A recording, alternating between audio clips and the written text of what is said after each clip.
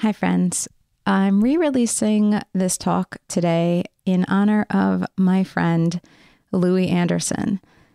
This was the first time we talked, and he was on the show a second time after this, and we really became friends, genuinely. And he was an extraordinary human being.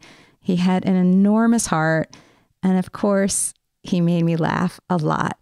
What a human being. He will be missed. And this is just one of my favorite talks ever. And I hope you enjoy it as much as I did. That's it. Then it's not that she's a familiar person I've seen, at Walmart or something, which is where she definitely... Costco. Of course, Costco. Why did I say Walmart? I can't believe it. I cannot believe I said that. No, I don't. I'm teasing you. I use Walmart all the time. I like Martha. For God's sakes. Anyway, I'm on Really Famous. It's a podcast. Chip, I'm finally really famous, Chip. You're not. Anyway.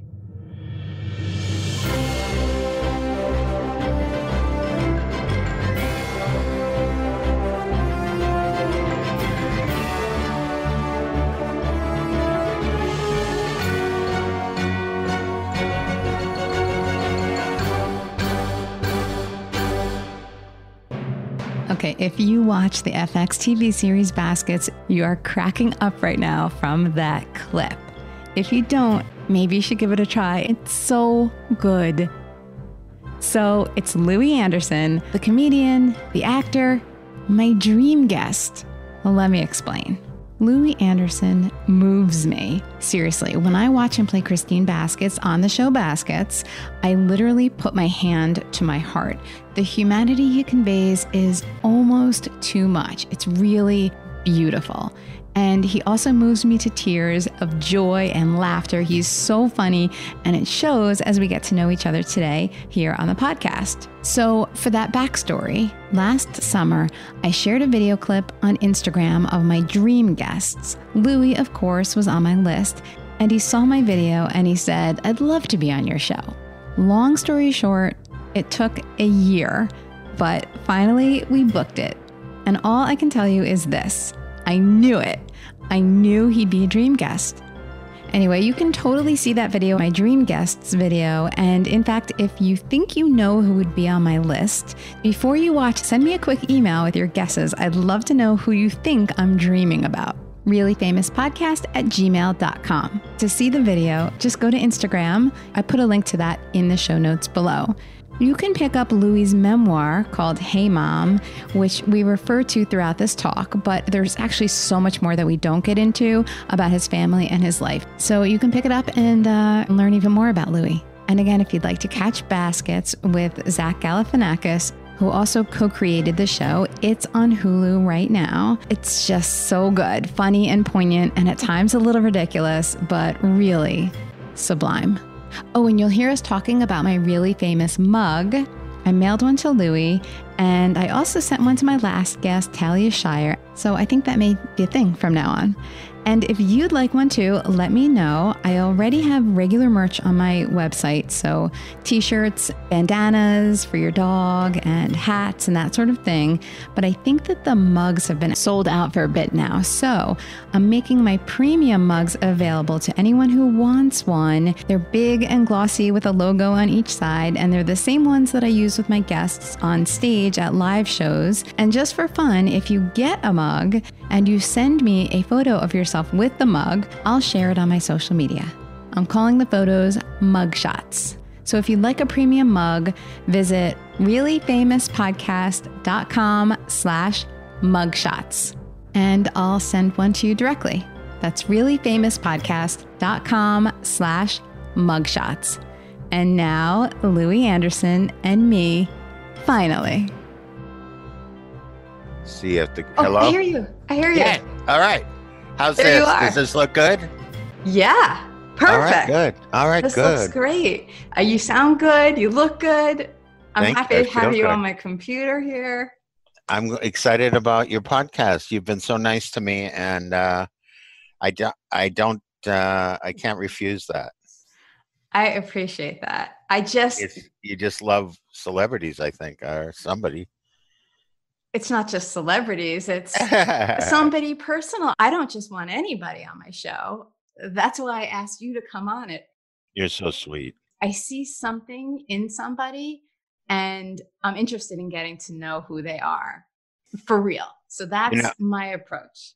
I think it's a great approach. And I listened to a few of the podcasts, and it's evident that you care about people and humanity and all those great things. And you're people like you automatically, and you're very sincere. And you should listen to Kara and me on the podcast. It's what's it? Super famous? No, mostly famous? No. Very famous? Super famous? You should have a contest that people, so you could brand the really famous. Well, you want to know why it's really famous? Yeah, I know. There's a reason. It couldn't be super famous. It has to be really famous because I'm interested in the real person. Oh, I love that. So, obviously you're famous. My other guests are famous. But to me, I want to know the real human being. So it's got to be really famous. All right. Let's do it. Okay, let's do it. I love the dress. Ever since I played a woman, I look at all women's clothing a lot more like it's that fits you so well, not just physically, but your mood and who you are and your coloring and all that stuff. Thank you. And don't you kind of think that when you're wearing something, it also affects your mood? Absolutely. That's why I put this jacket on, because I really love this jacket, and I love the turtles, the mutant turtles. I didn't even see that. Yeah, it's a ninja turtle. Yeah, now I see. Ninja. And so, what makes you happy? And blue is, a good conduit. So is pink. Blue and pink are humanity love colors, I call them. I agree. And look, my logo is blue. So here are the blues that I chose for my logo. Oh, I have a cup collection. So you do? I do. I'd love to put you right up there with, Regis and Kelly and Kelly and Michael and Kelly and what's the next? Ryan, is it? Ryan, Kelly and Ryan. I have all the Kelly, and I even think I have a Regis and Kathy mug. I've always loved mugs. I drink coffee. I have a Maui Gyms, a Maui Invitational. It's a basketball. I spent a lot of time in Maui in my life. Excuse me, I'll take a little sip. Yeah, please do. Cheers to that. So cheers to you, and cheers to. Let me get my mug up here. Cheers. Cheers to really famous. And cheers to Louie Anderson. And cheers. And Maui. And Cara Mayer, right? Is it Mayer? It's Mayer, exactly. Yeah. Always Mayer, right, with people? Always. And when not so much anymore, but when I was growing up, it was always Cara, and I really pronounce it Cara because Cara. Did I say Cara? No. I said Cara, right? Yeah, you said Cara. A lot of times, people are, names. I always tell people, when you're going to name your baby, make sure it isn't a burden. Yours is good, but you're right. If there's any doubt in it, that's why I kind of like the names that are phonetically spelled, so that it's like Lika, or you know what I mean. You hear those names and you go, perfect. You said what you wanted to say. Exactly. So Louie is very clear. It's very easy to know. Yeah. So my dad's name, by the way. So I read your book too, but a year ago I read it. Oh wow! Is that when you wrote it? Is that when it came out? Yeah. I think it's been about a year, because the paperback, Hey Mom, just came out with a different cover, which I'm really excited about, because it's the front of a refrigerator with magnets and pictures and notes to my mom and that. And so I really loved changing it around. I love that book. I just got a bunch of audios. I'd really love you to hear it on audio. So you send me a mug, I send you the book. You got it. Deal. How's that sound? That sounds perfect. So as you know, right? So I was reading the book. You probably didn't know this one because I know that you saw that I tagged you in an Instagram post like a year ago, and then probably again recently. Yes, again recently. But I remember being at Barnes and Noble one day when I was picking up the book. And I was like, I did a post with me and the cover of your book saying, I just feel like I really want to get to know Louie Anderson. Who can help me? I think I did see that post. Didn't I respond to it? Maybe I I don't saw it. think so. I But don't I think you saw think that I one. did. Oh, okay. Well, repost it now. Well, here's the one. I have will to send you repost now it. the new book cover, and you can repost that one. I happily will. So the one that you responded to was last summer. I made a little video clip of my dream guests, and I included you in it because that was so sweet. So I was like, and Louie Anderson, you know, baskets. And you responded to that. And I was like, amazing. So happy. And you were so patient with me to get on your show. I appreciate that because I know, I know that people, I'm not an aficionado on social media, but I do like, I have been better about following up with people who personally direct message me. And so you were very persistent and you're just welcoming. You're a welcoming person.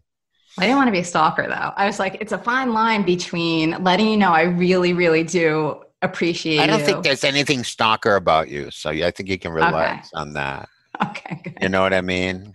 Yeah. Okay. I appreciate that. So, but I'm thrilled that a year later, here we are. And I think I also heard you on Mark Maron's podcast. You did his show too, right? I love Mark. That was a good one too. Yeah. And I told him he should be nice to his mother. That's right. You remember that? That's right. I mean, it was out of line in one sense. He was complaining about his mom, and I go, Jesus, I'd give anything to be having my mom bug me right now. Yeah, but why? I don't think that's out of line. I think that's no, it wasn't. Honest. I know Mark forever, and he's a lovely person, and I'm so proud of him with Glow and everything he's done, and he really is responsible for us having this conversation in a lot of ways. How so? I mean, well, he kind of pioneered the podcast.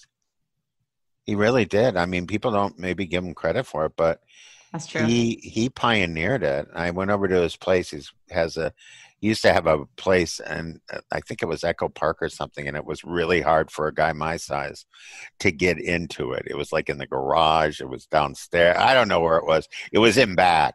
And then he's got a new setup. It's very nice. And, he is a real person too. That's why that's why people love him on the podcast. It's my favorite podcast is his.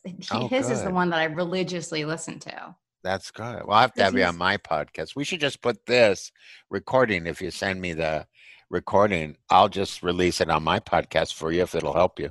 Of course. I would love that. That would be amazing. It'd be fun, right? Yeah, I will send it to you. I've always thought that that's how these should work.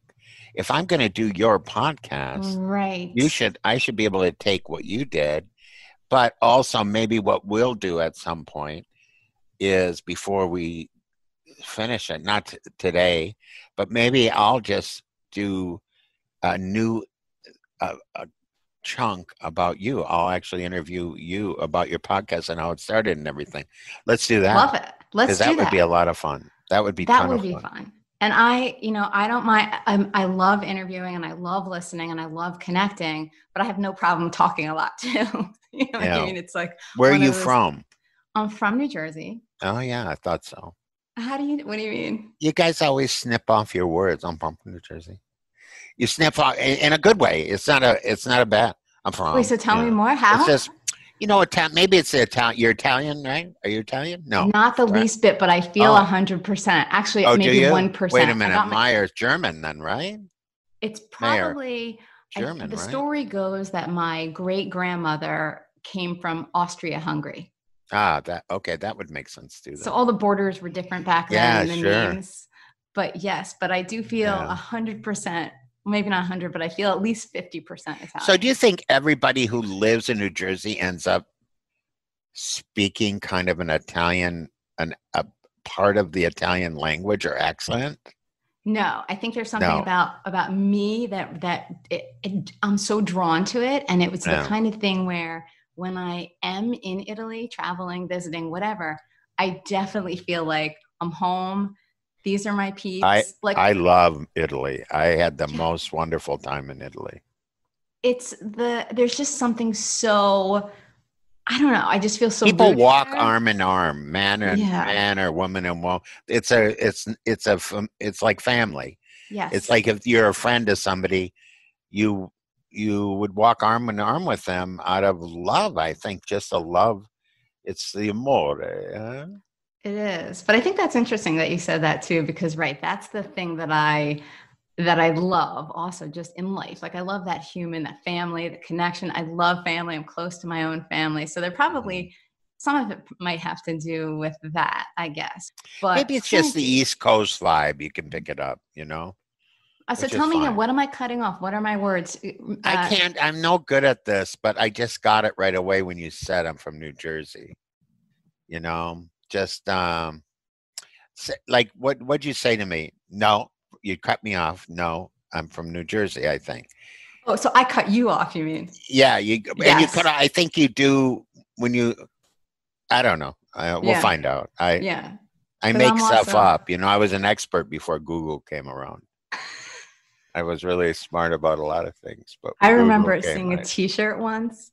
There was a T-shirt hanging at one of these souvenir shops in I don't know what beach we were at years ago. And there was a shirt that said, "I don't need Google. I've got a teenage son." That's a great shirt. It was perfect. You could also make that same shirt. "I don't need Google. I just ask my mom." Exactly. Or just ask Christine Basket. She knows everything. Okay, so Christine Basket. So you brought her up. I've got to go there with you. Yeah, let's do it. When I see and hear Christine Baskets on TV, so I will talk about it in the intro. Everybody's going to know. If they don't watch Baskets already or they didn't watch it, they can see it on Hulu now, right? I heard you say that the other day. Yeah. So they can watch on Hulu, and I strongly recommend it. But when I see Christine, I put my hand to my heart when I'm watching. That's how much it moves me. You move me as Christine. That's so sweet. That means the world to me. And I can tell you, Chip, stop it. Do the podcast. Anyway, sorry. More of that. Yeah, she's formidable. I do it sometimes. I used to do it in the airport all the time. I'd be walking up the terminal and go, "Chip," and people would go, because they know that was a big signature thing without even meaning for it to be in the show. I come from a yelling family, so I know my mom would never yell, but I would yell for someone to, come to me rather than me go to them. So I use that, and it was a really good. It's unsettling when your mother calls out like that to you, especially when you're the Zach's character Chip. It would be unsettling to you to have that. He was so tiny in so many ways with his acting that I was so big in that and loud and obnoxious, but I was his mother, so I could get away with it. But I think it was hard for him as a character, probably. Definitely. Even though we never discussed that, he just was such a great actor. He taught me so much. So you didn't talk about the relationship between Christine and Chip at all? No. It just happened. We just did it. Well, I would talk to him as Christine on the set. I didn't talk to him as Louie. I told people, don't call me Louie. You can call me Mama Baskets or Christine, but I wanted to leave Louie in the trailer, before I come onto the set. I didn't really want, Christine was Christine, and I didn't want, people always say to me, you played a woman, like you're a man playing a woman. I go, I'm a woman playing a woman. I left the man out of my life. Wow. And you were so hurt.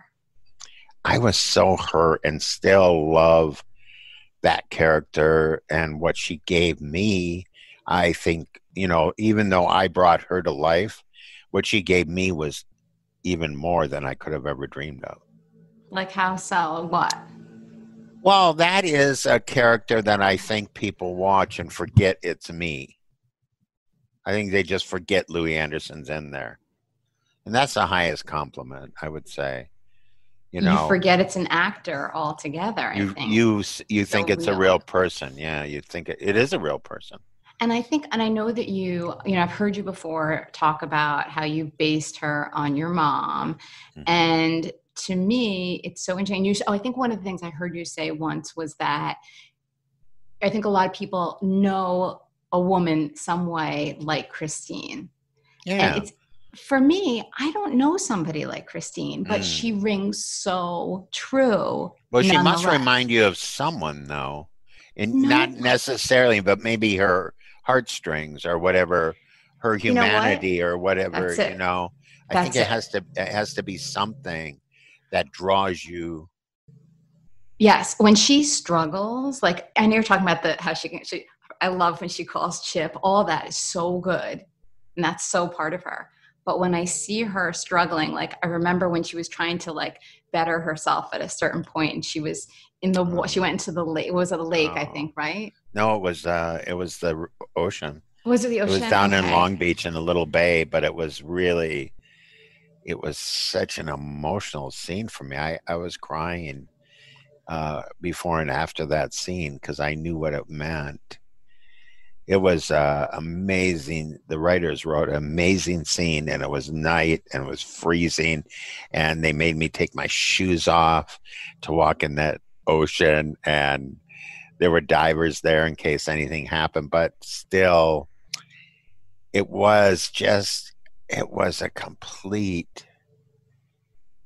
an emotional scene. It was a very, very, I had it, during several scenes, I would break down afterwards. So what would you do? You would break down, like where? Would you go off to your trailer? No, mostly I would just sit after the scene. Like if I think there might be a shot of it in the scene, I'm just sitting before I go in or standing. I'm crying in one of them. I'm crying. So they just because we did a few takes, so it was just, the character is part of me and part of my mom, part of every person who struggles. So that's it. That's not that she's a familiar person I've seen, at Walmart or something, which is where she definitely. Costco. Of course, Costco. Why did I say Walmart? I can't believe it. I cannot believe I said that. No, I don't. I'm teasing you. I use Walmart all the time. I like Martha. For God's sakes. Anyway, I'm on Really Famous. It's a podcast. Chip, I'm finally really famous, Chip. You're not. Anyway. Okay, so that is obviously going to go at the beginning of the podcast. Yeah, that's a good thing, yeah. I love how you start your podcast, by the way. Oh, really? Mm-hmm. I love it. Who did you listen to, by the way? I think I listened to Todd, which was really good. It was the first one up there. So, but what Todd said at the beginning, I go, that was good. And then I go, he didn't even mention that while he was doing that. Sound like, that kind of stuff. I got that whole, why he said that now, it must be hard for a lot of people who were so famous and then maybe not as famous anymore. And it changes everything. Do you think anyone was more famous than those guys were at one time? Well, who I talked to who still is known for his character so much, who was probably more famous, Christopher Knight, who played Peter Brady. Oh, yeah. So he's Peter Brady, but a different kind of family. Yes. I mean, Todd's, the layers in there of that family, right? Yes, totally. I felt, what's she yes. talking about, Willis?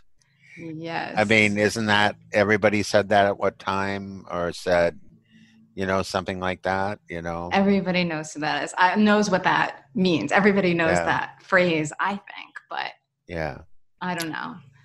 Yeah, and so anyway, but lots of love to him and to his family and to what he's doing. It's lovely. And then Dennis Quaid, because I've been watching Goliath, and Dennis is in Goliath, and he's fabulous. But I love Goliath because I got to see, I live in Vegas, so I got to see California and then Santa Monica. When you're from Minnesota and you move to California, you wanna go to Santa Monica and see those palm trees and that, that whole beach mentality, and then the whole idea of Venice and all those things, beautiful. They're very, they're perfect for actors. California's perfect for actors. Yeah. They really are. Actually, California's perfect for movie and TV stars. New York is perfect for Broadway and actors. I hear exactly what you're saying. So, I had a choice, where I was going to go. Was from Minnesota. Was I going to New York to be a comic, which I would have become definitely a different comic, or was I going to go to California? And I picked California because I grew up in Minnesota. I didn't want to be around snow anymore. Sure, of course. I mean, when I came down from Lake Tahoe, because I stopped in Carson City to see my mom and dad, went up to Tahoe and then down through Sacramento. When I hit the 101 and I saw palm trees on the freeways, I pulled over and called someone. I go, there's palm trees on the freeways. It's crazy. I know. Because I grew up in New Jersey. I know. Yeah. I went to school in Florida. Right? Yeah, I went to school in Florida for college. And then when I got there, I remember, this was kind of funny, actually, on the side of the highways, because they're called highways there, I would see these things and I thought they were alligators. This is a true story. I was 18 and I was like, oh my God, alligators. And then I realized they were just tires, from like 18-wheelers. They stripped those from tires. Parts come off. That's a great story, though. That's a great thing in a movie. That would be great in a movie. You know what movie I saw, totally off topic, recently that I had never seen until now is Smokey and the Bandit. I saw it a few weeks ago. It was on some channel and I was looking for like movies that I'd never seen. Like, oh, it's a great time to catch up on something like that. So I watched Smokey the Bandit and I have to tell you, it was like eye-opening for me because I realized where Dukes of Hazzard was born. Because I grew up watching the Dukes of Hazzard and I didn't know that there was a movie called Smokey and the Bandit. It was basically Dukes of Hazzard and it was a ripoff of the movie. Yeah, well, which is a lot in television like that. And Jackie Gleason was in that, one of my idols. That's right. That's right. The sheriff. I own a set of his golf clubs, so I'm like thrilled to have those. So you're a collector. Yeah, I've always been a collector. My mom was a pack rat, so she not a hoarder because we had aisles, so but she was a pack rat and she collect things and all that nuance, that whole thing with the DeSanti water. That's how Christine, remember it?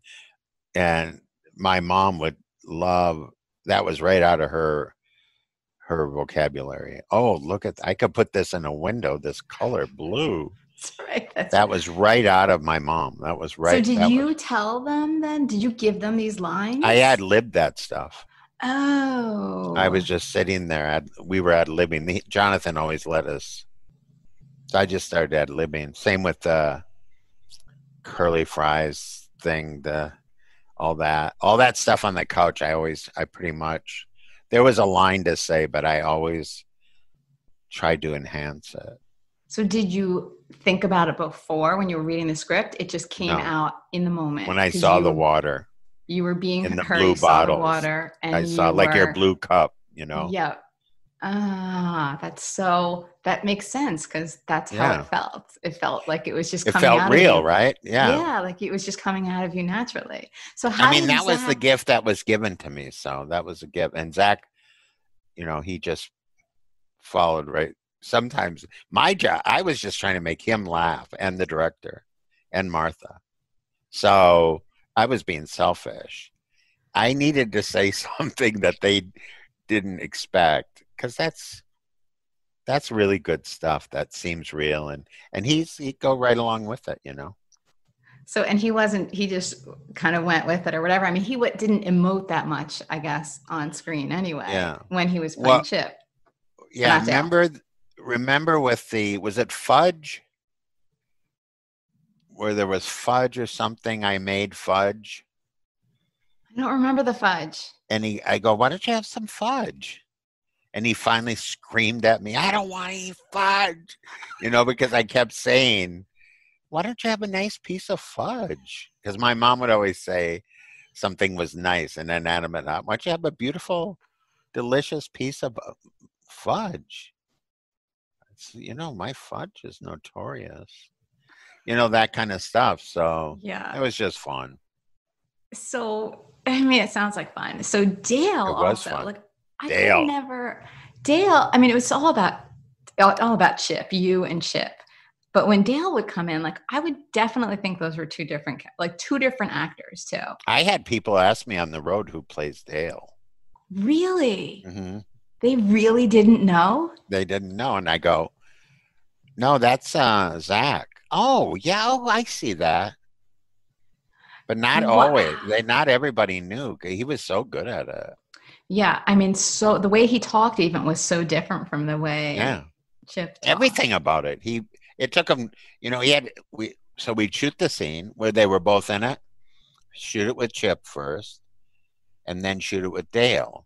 And then you would watch how brilliant Zach was because he had set up something with Chip that he paid off with Dale. And you would just go, oh my God, this guy is a genius. Wow. That's very brilliant. Cool. Brilliant. So then how did that work then if he was playing off himself? Was there a stand-in or somebody? Yes, there were two people who looked like there were two different people. One looked like Chip and one looked like Dale. So wild. And that's how different they are. The stand-in couldn't be the same for both. That is interesting. So that, to me, was like brilliant. Jonathan, what a great director he is. Portlandia, on and on. I can just go on and on. It is so funny. I checked out your YouTube channel too. I didn't realize until this week that you had a YouTube channel. And I think you had I just have it. So no. Yeah, I have it's kind of new. So how do you like it? You know, like I always say, where does it live? What is it doing? Are people watching these? How do I get something? Do I get more something out of this? Is it good? All mistakes are forever on here. All flubs. But, you know, my interviews with Jonathan and Martha and Alex Morris, beautiful interviews. I'm getting ready to do it with all the writers coming up. Oh, that'll be cool. Yeah, because there's so many great writers on that show. And I really miss it. Like I was so sad when I learned that was going to be it. There was going to be no more, you know, like I feel like it needs to come back. Like there's so much. You know what? You could start that petition. I will start that petition.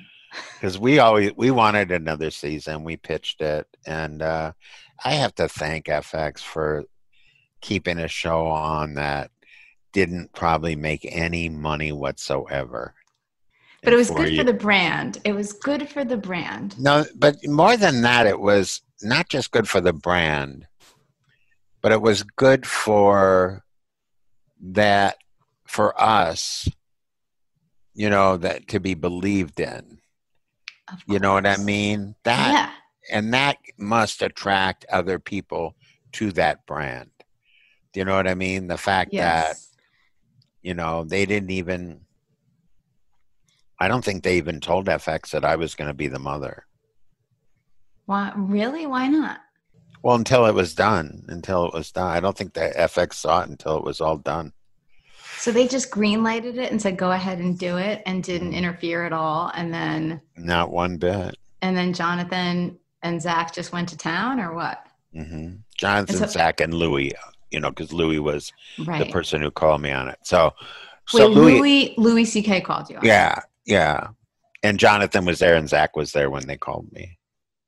I think I remember you talking about this. So what was, I think they were looking for a Louie Anderson type or something. Was there something like that? Zach said the mother sounds like this, and he went, ah. And Louie said, that sounds like Louie Anderson. Should we just have Louie Anderson play the part? And I was thrilled. I've been waiting for that part my whole life. So you didn't feel I didn't even know it. You weren't because I did my mom on stage all the time, you know. I didn't know I was going to morph into a cross between my mom and all my sisters and my dad, and everybody's in there.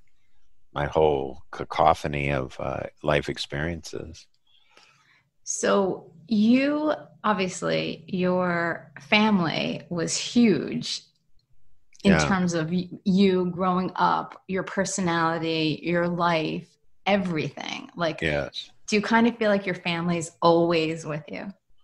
Yes, because I try to celebrate them in all of my work. And I feel like they know that I'm nothing without them. I was 10th of 11 children. So that big boiling pot of stew of, all those that came before me was just, I got to taste the best of all of it. And probably the worst of all of it in some ways, but still, I think that was, I always say that they had to go through all their stuff, and I think it's like an alchemy, it's just the right temperature. Do you ever taste that soup and you can never get it again? Yeah, you go, oh, I wish I had that soup. That lentil soup you made that one time in the 60s, is there any way you know where that recipe is, Because the soup and the stew and all those things, that was sustenance. And so I look at families like that, stir a big pot, and probably what you think of with your family, you're a part of, when I went in to try the clothes on for Christine, I picked out the stuff myself off the rack. It was all there. I mean, Amanda Needham, which we just did her, she did Portlandia and she did baskets. And there's a woman who makes Miles Ahead, which is a clothing brand, real clothes for real women. And she made all Christine's clothes. Oh, okay. And I just said, well, my mom or sister would wear that. Give me that big hat. Remember the hat in Easter in Bakersfield? Of course. I said, give me that hat. That's going to be a big deal. And I put that hat on, and I went, oh, my God, this is it. This hat is it. This is it. I remember I'm picturing you sitting at like the kitchen table with all the other women, like your friends. Yes. Who would get together. Yeah. And I think you must have been wearing something, and they were commenting it on or something. Or maybe was that when you were going to be on TV, right? When Christine was going to be on TV, maybe because of the rodeo? Well, there's a couple times. They always complimented me and then would slash me across the throat. That's right. That's it. So when I was playing cards, but then, yes, when I made my own outfit for the rodeo, that I had a wedding dress that I redid and put that big buckle on it and the hat. I didn't do it. Somebody else made that. And that was like, so you couldn't, that's genius, that wardrobe stuff. And when I saw it, I went, oh my God, thank you so much. Thank you. Right. Thank you. Thank you. Those clothes that Christine wore were so Christine. They were so her. Well, I wanted to do a line with Miles Ahead and Amanda for Costco, the Christine Baskets collection. But, it's so hard to get people behind that kind of thing. And what does it mean? Is it cross-dress? What does it mean for people? But I think my mom would have loved to have outfits like that and stuff like that. My mom would have really enjoyed having those beautiful, drapey, big girl things for a big girl, which now is much more prevalent, thank God. But so how was your mom, like when you were growing up, like how did you see your mom? Who was she to you? I know it's a big question. Yeah, it is. I just saw her as actually, I saw her as she was could have been an actress herself. She was a little dramatic, and she loved everything and loved everyone. And if she disapproved, she would just go, like Christine. She'd do that thing with her eye, and but she never hardly ever tore anyone down. And I think what she really was, she was like a armor between my dad and us. She was in between. She took how they put a tank out in front, and then they're going to shoot at it. My dad was the shooter, and he was an abuser, so he was cruel to her, but she never allowed him, at least in my growing up, get to my. I think my older brothers took a lot of abuse from my dad, but my mom didn't allow it, and I think it was really. I just admired that she could be that strong. So she was a rock that felt like when you laid on it, it was like a pillow. That's a great description. Yeah, because that's what it was. Yeah, the best of both. Yeah, she was yeah. Oh, this isn't hard at all. This is soft. Right. Yeah. So you felt she was everything she needed to be. That's really too what it was. Everything she needed to be. And do you think all of your brothers and sisters felt the same way? Yeah, I think so. I mean, as you know, in my book, my mom gave up one of her daughters to her sister who couldn't have children because she had a baby back to back. My brother and my sister were born 1 year apart to the day. So, she was trying to do good, and then my dad wouldn't let them adopt her, and it was just horrible stuff long before I had any idea of it. And I always feel that my sister really hurt my sister a lot. And but I think my mom's intentions were good. I mean, she had 11 children, so she was trying to do something nice for her sister. Give her sister a daughter. But it was the wrong, just, I don't know. I mean, I wish it's one of the questions in the book. I wish I would have got a real answer. Do you know what I mean? But, yeah. I don't really deserve that answer. That she needed to do what she did. And, I forgive her for anything she could have done. So. Yeah. Well, with all of the, the problems or all the struggles, it is interesting to me that your family still kind of stuck together in terms. Well, right? Here's the thing. Yeah, we're all very close. Here's the thing. Even though my dad was a miserable alcoholic and abusive person, he never left. So in some weird way, it's like what would have happened if my mom would have left? Was there a person that would be just as bad or not? Families are such a strong system that if you try to disrupt it, they will not allow it. They do not like that idea that you're going to disrupt it under any circumstances. And I think it was a lot of pain and a lot of hardship and hard on my sisters. And, my mom was more stick with it. Maybe he'll turn into a nicer person. And, it's a different time back then. It was a different time. Yeah. And I do think that it has happened in many families where maybe, I'm not saying like, she should have stayed or not. I'm not saying either way. You're feeding back, by the way, or I am. Oh, really? A little when you come in closer, I think. Then you're getting feedback? I don't know. Maybe it's me that's getting it. Am I still? I'm not still? I just hear an echo in there. You hear it?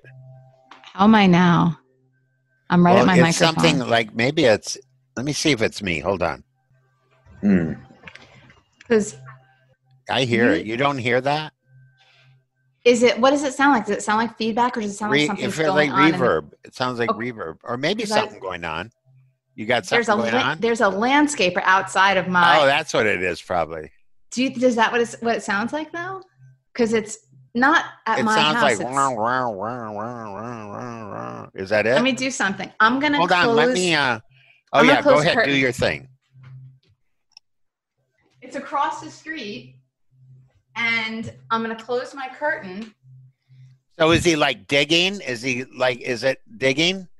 Is he grading stuff? I hear. It's better. It's better. That's it. Because it just got better outside. Yeah, okay, that's it. Well, I just wanted you to know what it was. So since I closed the curtains, how is my lighting? Does it look different? It looks just as beautiful. Actually, it's better lighting now. Is it? Yeah, because you're vibrant against the brown. Is it brown? They're brown, right? Yes. The curtains, they're pretty. Oh, okay, thanks. Okay, good to know, because I'm seeing all of you. I don't want to. I'm up in the corner, but I see all of you on my screen, and I much prefer it that way. So whatever you want. Yeah. So as long as you, let me ask you a question. Help me test something, will you? We're right in the middle. Let's do it. I feel like leave this in too. Leave this in because it's interesting. Okay. You are so right. These are the things that people will mention to you forever.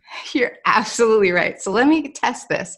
I'm going into this different view. Did anything change on your end? Did you just do it? I just did it. Oh, I didn't do it again. Now do it back. Okay, because I'm doing I went from speaker view to the gallery view, and sometimes the tape, like what it records for me, it goes to whoever's speaking, and that's who I see. And then other times it has both of us. Well, what do you want? Well, I think. Well, you really want me to give away all my secrets? I will. Yeah. I trust you. Well, yeah, you can. I'm not gonna. I know. Go ahead. I won't remember. And I'll leave it in. So yeah. Okay. So go ahead. What is your secret? No, okay. It is a little bit of a secret. So I think the better thing is to have both of us, so that we have the ability to go from person to person. I agree. Right. So it's so much better. Is it both of us now? Or has it always been? It has. I think it's catching both of us the whole time. Yeah. But see, I can see me up at top, a small me, and mostly you.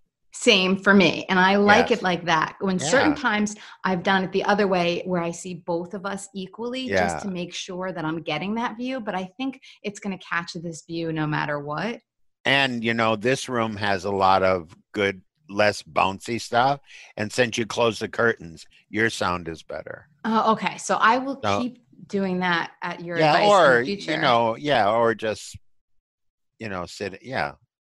But also, so here's my secret though that I didn't reveal yet. It's that if I am doing an extra interview with somebody, and it's usually just a YouTube video, because to get on the podcast and do the YouTube, you have to be famous, and I have to be excited about talking to you like I am with you. But sometimes somebody will pitch me a person, and, I won't do the whole podcast with them, but I'll do maybe a 10-minute video, and I'll put it on the YouTube channel. That's in smart. A case like that, I would prefer the other way, where the Zoom decides who's talking and who's not, because it cuts the editing time down. Yeah. Does that make sense? Well, that's what you should do. You should do what's best for you. So that's my secret. Yeah, I would just do that. Yeah, I would do whatever makes it. And I'm going to pitch you somebody, because I've been working out with a trainer in the pool, and he told me about this person he heard on Joe Rogan's podcast, who has a book called Breathe. Do you know about it? Breathe. Breathe. Is that? Who is and it? The name is, let me just be a good person, James Nestor. This book, I listened to 3 hours of it last night on Audible. It changed my life already. I just want you to get that book if you can. I will get the book for sure. And if you can have him on, it will help people who are, it's just, he did such research, and I mean, breathing. He changed the way I breathe. I have been breathing different since I listened to the 3 hours last night. Okay, so it is literally about breathing. It's about breathing less, in fact. It's amazing. I know that sounds crazy. You got to listen to the book. I will listen to it. I would get it on audio because he reads it. Okay. And you could still do work around the house unless you don't like audio. I have to say, I obviously love podcasts and I listen to them all the time. But the weird thing for me is I usually don't like audiobooks. I like to read a book. I'll read it on my phone. Then you should read it. I do like to read it, but it's weird. I find that not everybody can read their writing naturally. And I think that's why I love podcasts, because they are natural. I mean, for me, from 5 to 8:30 last night, for me to sit and listen to a podcast, a book, an audio book. Good stuff. That's good stuff. It changed my life. I've already told 10 people about it. To everybody I talk to, I go, you got to get this book. You have anybody with asthma? You have anybody with breathing problems? You have anybody with a weight problem? You have anybody with any problems? It probably has to do with the breathing and their breath. Interesting. So you already told 10 people since last night. How many people do you talk to on a daily basis? Well, not a text with somebody, or I have a friend who has asthma. So I reached out to him because I said, listen, you're going to drive to California from here, get that book and listen to it. It could cure your asthma. Wait, somebody with asthma is driving to California from far away right now? They're going to this week. Yeah. Because the numbers are a little high in California. I know, but they're going to a remote place. Okay. Yeah. Okay. No, I would have said the same thing. But you know what I stopped doing? Trying to control stuff. Like what people are doing. They've already made up their mind. Why do I need to throw a wrench in it? There are people who are in their 60s. If they don't know what's scary, they're not stupid. So I can't. If they are still alive, they're still doing okay then. They must be being careful. So what did you used to tell people what to do a lot? Well, I would just, I'd have to get involved because that's my mom, Well, you know what I heard? You should be careful because that's Christine. Right. Well, I heard that it was a mess over there and I just don't want I don't want you over there. And that's all I'm going to say about it. But that's not all she's going to say about it. She's going to, Did you go over there? Did I tell you it was a mess? See? No one listens to me. But that's how you are too, your work? I try not to be that way. Okay. Because you know what? I don't have any control over what people are going to do. Right. You grow up in a family like mine, you think you have some control, but you really have none. I would think you would feel like you had no control growing up in a family like yours, so big. Well, I have big ego, and I thought I had some sort of control. I'm a comedian. We think we're in charge of the world. Don't you think comedians, I think they're know-it-alls. Do you think? Well, you know them better than I do. Yeah, I think that doing a podcast, you're a know-it-all. Because you think you can sit and talk to people and make it interesting. That's a high and mighty thing. I don't think it's a bad thing. It's just who I am. My father was an entertainer and my mother should have been. And so what was my, I when I say things, people would laugh and I go, I should probably try this comedy. I mean, you seem so relaxed about the whole thing. I am. That you are. But is that because I get anxious and have a lot of fear and anxiety because I grew up in that abusive household. So I have all that at all times. But I've worked really hard and through a lot of therapy. What I always say is all the worry in the whole world cannot prolong your life 1 second. So why give it any gravitas? Every prayer I've ever read says, let go.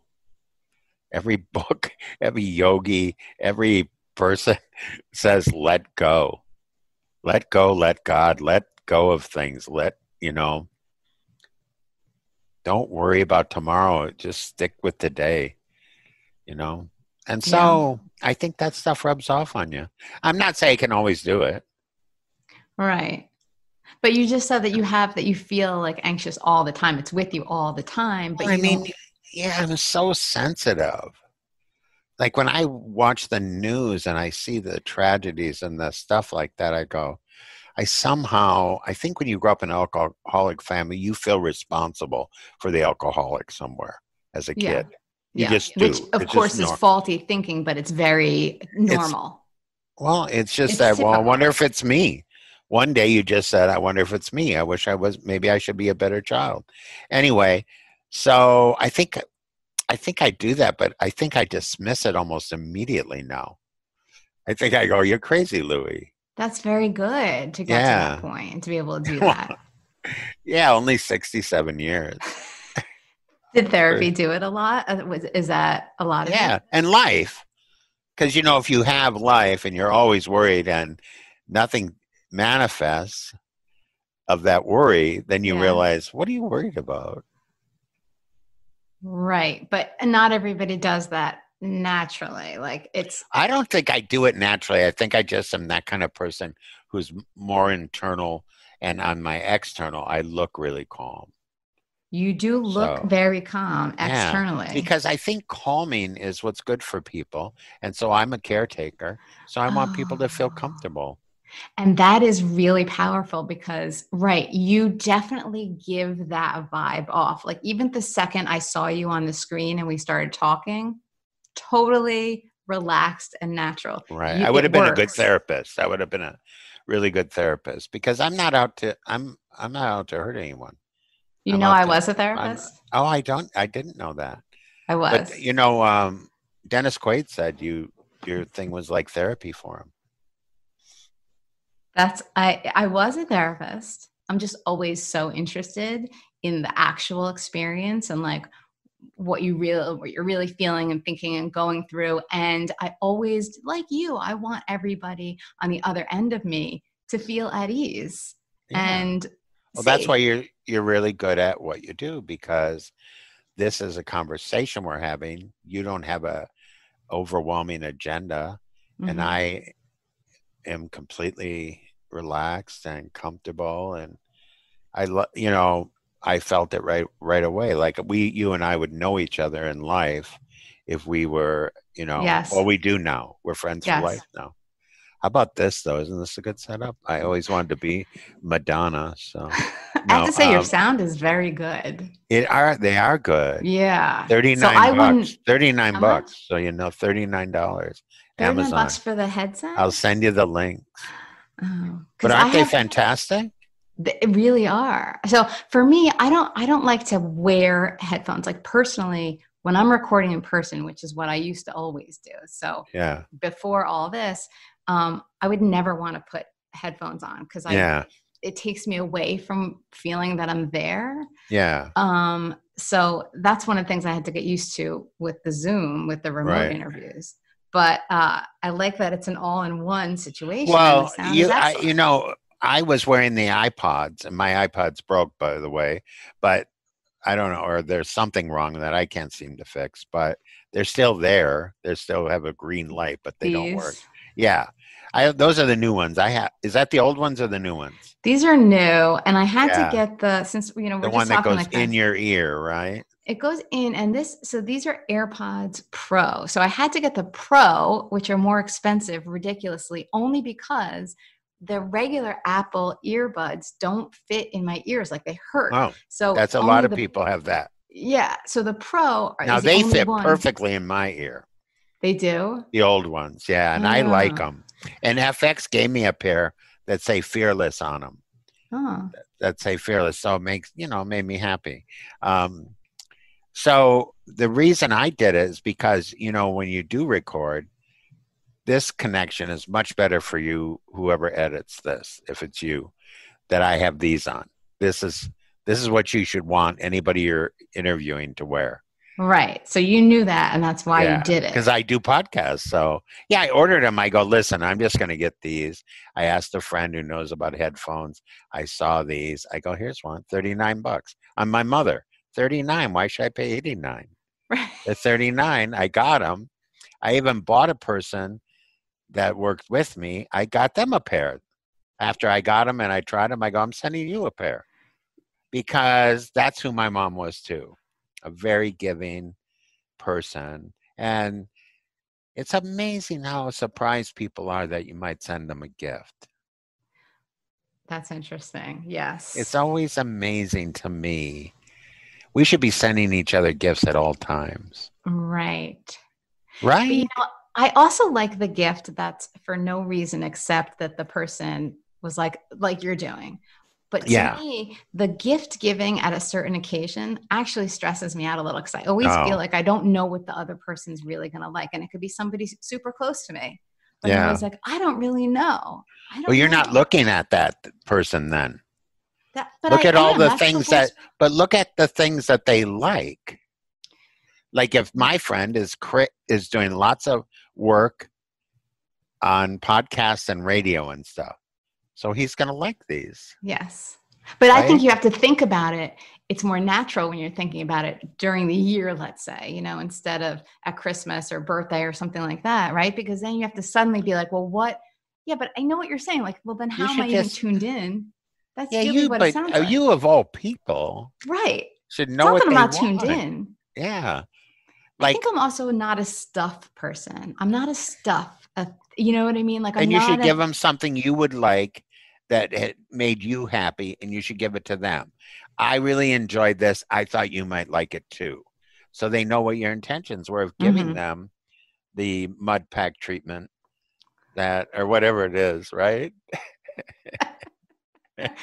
Right. Something Italian. Something from Italy. Well, no, you could. Well, I have a cup from Italy that my friends brought me. You know, I remember going to Italy and going to the place where they make the tiles, all the beautiful tiles, and I didn't do that. Buying like a few boxes of beautiful Italian tiles. I still have that I never in the box put up. I probably still have them in the box. So you're outside of Vegas now, right? Is that where you live, outside of Vegas? Mm-hmm. Henderson. So how did you land there, and how does it feel? Well, 12 years ago, they called my friend Adam Stack, who has Spy Entertainment, who did lots of different shows here. He's involved in all, you know, like tons of shows. And he said, do you want to do a show in Vegas? And I said, oh, yeah. I think my manager at the time also was instrumental in that, but he wanted me to do a show. So I moved here 12 years ago and did a show at the Excalibur for 6 years, and then one at the Palace Station for 3 years, and then the Plaza Hotel I did for 1 year, and that's when I got the Christine job. And so I stopped and just did that. I'm probably wrong on about the years, but it doesn't matter. But so, and then in 1984, you know, I've been working in Vegas. You know, actors go to New York, movie stars go to LA, and comedians, Vegas is their true home. Because the headline in Vegas with your name and headlining, that's the ultimate thing for a comedian. That's Lenny Bruce. Right. You know, that's Buddy Hackett. That's Don Rickles. That's Johnny Carson, who worked down the street at the Sahara. Bob, you know, all those comedians. And so when you're a comedian, Rodney and all those people. I was just going to say, what about Rodney? Yeah, Rodney. Yeah, we were good friends always. Yeah. You were? When I lived in Minnesota, we had a little club called Mickey Finn's. And so Rodney was coming, and Jeff Gerbino, who's a comedian, who kind of started that club or was one of the founding members, said we should go see Rodney. And I go, yeah. I said we should get some balloons, which they thought was silly, but very Minnesotan. And then I heard that Rodney liked scotch. So I went to the liquor store and got a bottle of Glenlivet scotch, and I brought it. And he was so touched by the fact that I brought him that scotch. He brought it up till the day he died to people. I remember when Louie, hey, kid, how are you, you know? And he and I stayed friends, and I'm still friends with his widow. And, you know, he was a beautiful, I always hugged him. He was not really thrilled about my big hugs all the time, but Rodney like probably wasn't. No, he just like, he comes from a different era where men probably don't hug people as much, But I always gave him a big hug and told him I loved him. And yeah, don't you though? But that kind of thing. He was just a lovely. I saw through. I grew up with an alcoholic father, so I saw a person. I could see the difficulty he had with it, and so. Right. So he was very depressed, right? Depressed. I mean, that was part of his character in a lot of ways. Oh, really? Younger, but I think he was maybe. I mean, comedians are at any moment could go there because that's the stew we sit in. But the stew's only this deep, so you could choose to get out of it if you want by standing up. Okay. So I heard that from a therapist once. Well, you're laying in about a foot of water, if that. So you could just get up. That is brilliant. And that always resonated with me, that I was choosing to be in that self-pity, depressed state. I mean, mostly I just want, I have so much joy. I couldn't be any happier and more grateful. I'm humbled by everything that's going on for me and still is after 42 years. Look, not a lot of people would feel like that, but yes, of course, why? Why wouldn't they feel like that? Regis Philbin Regis just died. Yeah. A lovely person, lived it up, had it going. Yes, he was troubled and tortured and all those things he did on the shows, that were entertaining. But he was so funny. I remember him on Joy Bishop way back. He was a sidekick on Joy Bishop. Regis was always entertaining, and he lived his life so full. Now, I don't know. I didn't spend a lot of time with Regis, but I loved him, and I loved who he was, and I loved what he brought people every morning on that show. I used to love to watch Regis go on a tirade and then go, well, and that's what happened, go Notre Dame, he would say, or something like that. And so but you can live like that. You can choose. I am living like that. I am choosing to stay out of that self-pity pot, that slippery slope, that slimy pit, because who am I to complain about anything? Yeah, you live in a good life. You've had it. You've gotten everywhere and more than you ever would have dreamed about, right? And my best stuff is yet to come. You believe that? I believe it. I believe it too. Yeah, I believe it about you. I believe it about me. I believe it should be about everybody. Listen, this hour has blown by. Am I right? Right? I'm just saying, this has been like we just started talking. Yes. Yes. Because we are riding the joy of life. Right. Yes. And we are surfing above, dipping in below, but we are going somewhere. We're zooming, literally. That's right. And we're having a ball. I just can't. I'd be ashamed of myself during this, especially during this pandemic, to be complaining about one thing. There's so many people in need out there. Yeah. You and I could do another podcast just about what we could do to help people during this time, Yeah. One of the best gifts you could give somebody is, especially nowadays, a food bank thing in their name. There's people that have never gone to a food bank before in their entire life. We used to go to food banks all the time growing up, and churches and different organizations would bring us food, especially at holidays. And I always thought, what a nice thing that these people who don't know us brought us to make sure that we had a nice Thanksgiving. Yeah. Yeah. Right. And it makes such a difference. It's not like meaningless. Are you kidding me? Totally meaningful. Yes, it was very meaningful to have an extra turkey for 11 kids and to have, just. But see, isn't it interesting though? Because you didn't grow up feeling sorry for yourself. Well, a little bit probably with an alcoholic father, a little bit, but you're right. But we didn't dwell on the fact we were poor. Right. We said, how can we get a few bucks to, get some French vanilla ice cream and some root beer. Right. But feeling sorry for yourself, maybe you said maybe a little bit, but is it feeling sorry for yourself when you're really just struggling with the conditions that you're in? I don't know that you really would define it as feeling sorry for yourself even. You know what I mean? Yeah, no, I think yes and no. But we did. I think I did feel sorry for myself. Well, because I had this mother who had a merry-go-round going around her. Yeah. You know what I mean? She was pure joy, pure hope. My dad quit drinking when he was 69. She turned to me and said, I told you he'd quit. I mean, come on. That's a hopeful person. Yes. That's a hopeful person.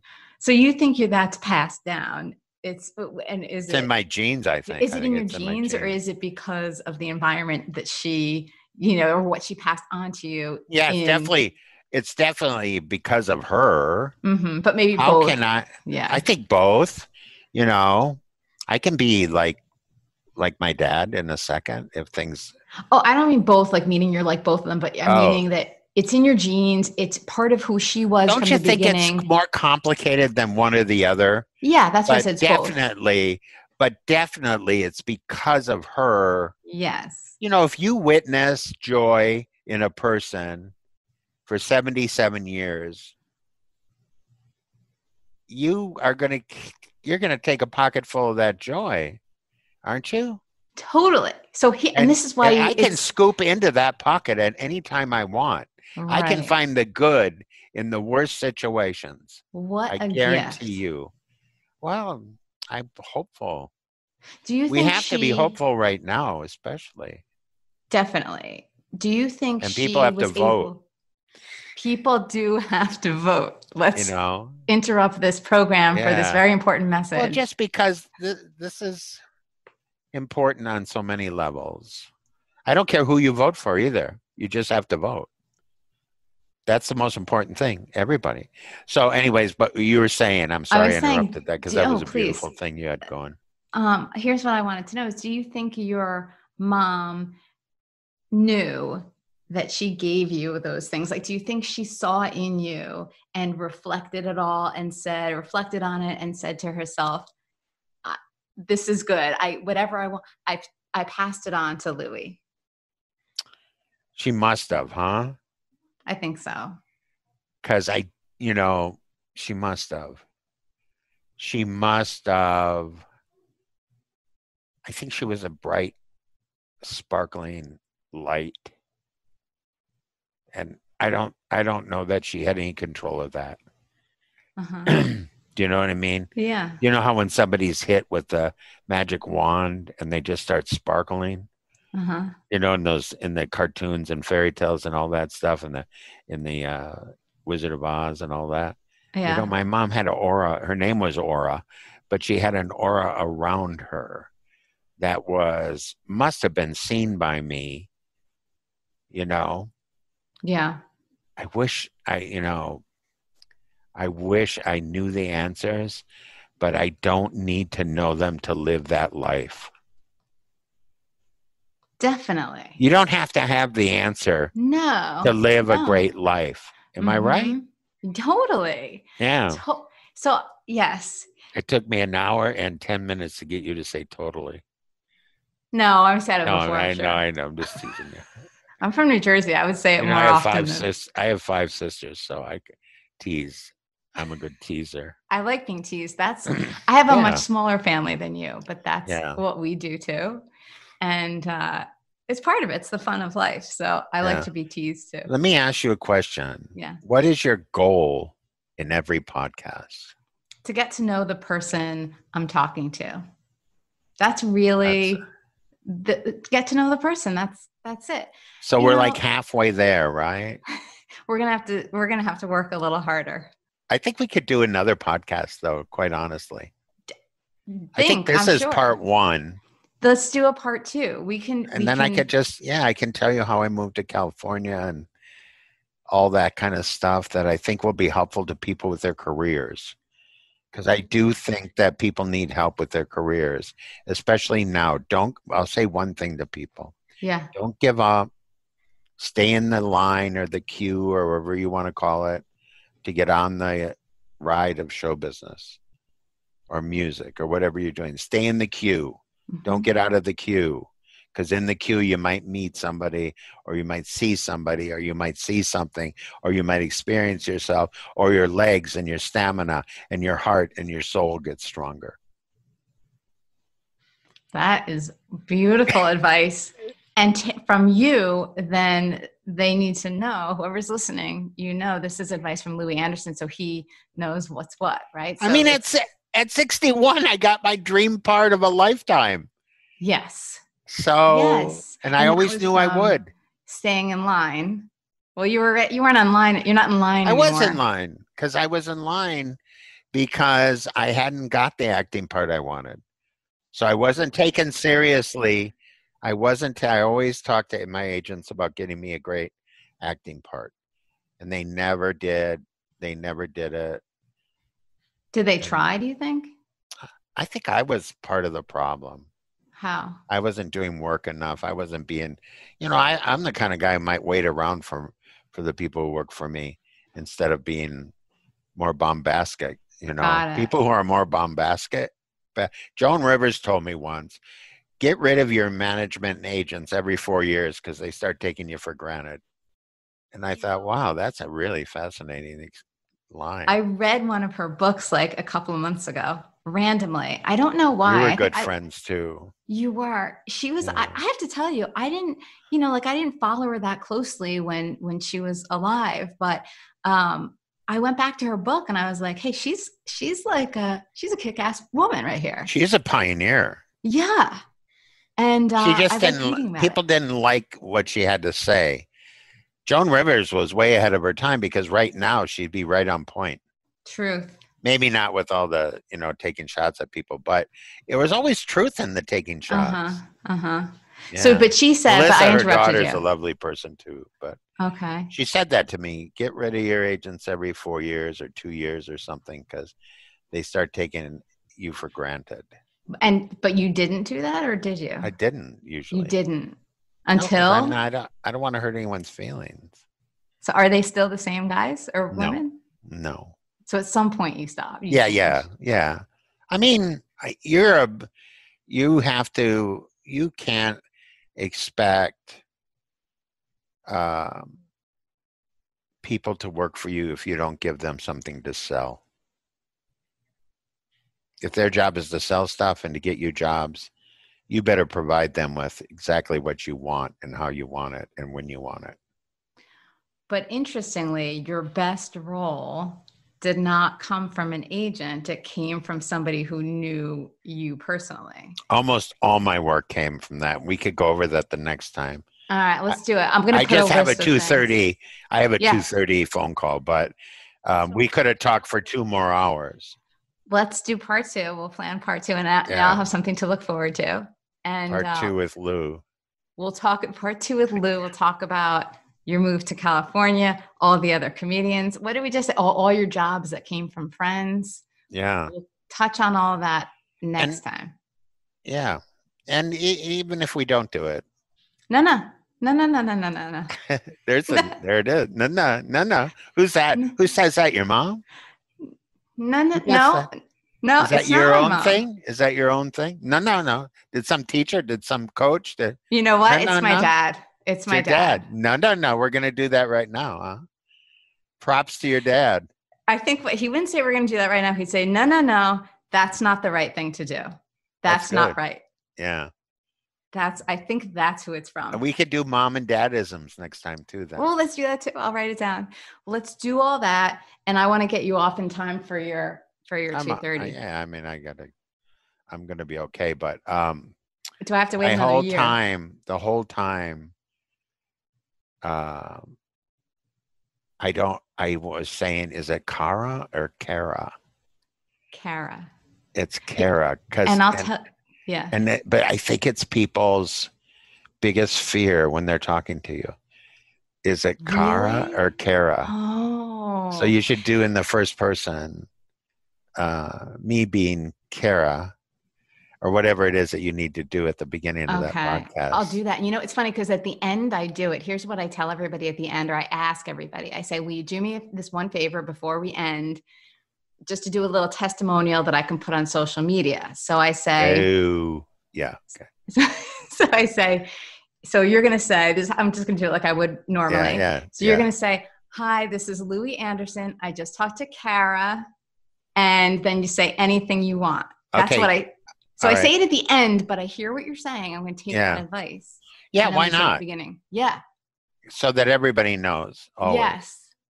And it's funny because you say this because I'm always curious about what it's like for you on the other end. And I always, since I want you to be comfortable and whatever, I want to remove anything that would make you uncomfortable. So you just gave me a big helpful tip that I will use. Good. I need to tell everybody how to pronounce my name from the beginning. So I just got done talking to Kara. Yes. I just finished talking to Kara. I just talked to Kara, whatever, anything like that. I got it. Ready? You going to do it? Yeah. All right. Look at the camera. Duh. How about if I just look right here? Wouldn't that be better? Hi, Louie Anderson here. I just got done talking to Kara. Kara? Kara, is it Kara? No. It's Kara, right? Think of it this way. It's you care about me. Okay, I got it. But that will be funny if you put that on, Of course that will be funny. Yeah. Hi, I just got done talking to Kara. I'm really famous. Finally. Please listen to our podcast. We did an hour and plus, and we're going to do part 2. You got to hear it. It's so much fun. It was so real. It was so genuine. And it was so lovely, like her. Excellent. Thank you. I should do promos. I love you, and I can't wait. You got my number. You know my name. Same. I'm going to send you. Who's that? Who's what? Behind you. Who's that? That's Stella. Does he have to pee? Or she have to pee? She does not. She was circling. She just wants to lay down on the rug. I like how she circles the rug and then lays down. Like, okay, this will be it. Yeah. She looks so pretty. Oh, she's so pretty. Thank you. Okay, so I'm going to send you a mug too, so you have to give me your address. Okay, I will. I'll send it to you. Yeah, I'll send it. Okay, Louie, this was so great. It was even better than I thought it would be. Thanks for being persistent. Thank you for not wanting to just shut me out. What happened? Did I get zoomed out? Did you No? Do you hear me? No, I hear you, but I don't see anything. Oh, that's so weird. I don't know what happened. It don't matter. Okay, well, we're going to end. Ya. Love you. Bye. Bye. Oh, there you are. Oh, how did that happen? Well, it was probably me because I'm so... No, it's me. I touched something weird. I've never done it. I'm learning so much about Zoom through you. Hey, and I'm going to end it now. Goodbye. Goodbye.